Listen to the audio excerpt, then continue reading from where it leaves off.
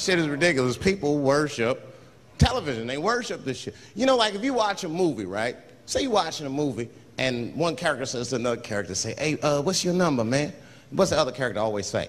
555, 5555. You know why we got to do that? Because stupid ass people go to the movies and then go home and try to call the characters that they just saw. Hello, is Indiana Jones here? No, motherfucker, he's fake. It's not his number. And to be honest, this is the worst time in history to be a black celebrity. Fuck, they locking all our stars up.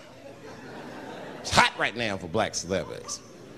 I knew it was bad when Kobe got in trouble. I said, this is a wrap for us. He's one of the most wholesome dudes we had. They locked him up, everything. And Kobe kept it together. Thank God he held his game together, because if he was cracking under pressure and getting like 6 points a game, the whole LA would have been like, that nigger is guilty. Kobe was playing his ass off. He was playing like his freedom depended on that shit. You see this motherfucker in them games, this nigga's trying to beat that case on the court. That nigga, stop.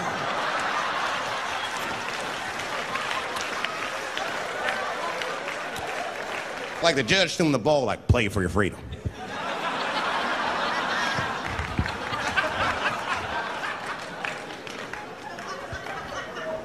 If I could talk to Kobe, I'd be like, just relax, you'll be fine, man, because the public is still giving Kobe the benefit of the doubt. He's one of the few black celebrities that get that. Not because he's a celebrity, more because, you know, the girl showed up with 8 different semens to the investigation. You can't do that. That's 7 too many. That's a lot of semen, man. This bitch got Noah's Ark in her panties.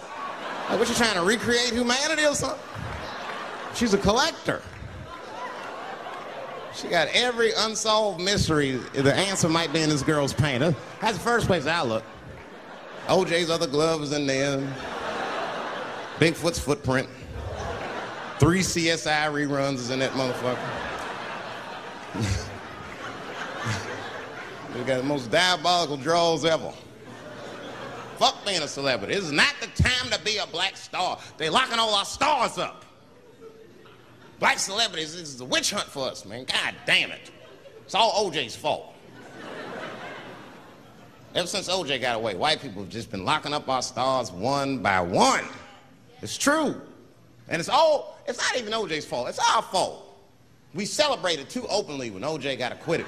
We should have been quiet about that shit. As soon as it's not guilty, niggas just damn. Oh, in your face, nigga, in your face. It hurts, don't it? It hurts. Burns, doesn't it, nigga? Ooh, that justice system burns, doesn't it?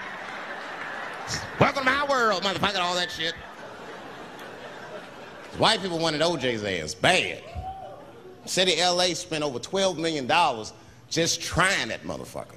And the look on white people's face when he was acquitted, priceless. Priceless.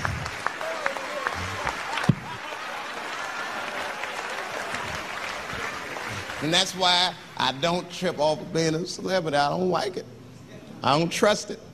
There's 1 minute they all love you, the next thing you know, you're in front of that courthouse dancing on top of a car just trying to figure out what the fuck happened to you.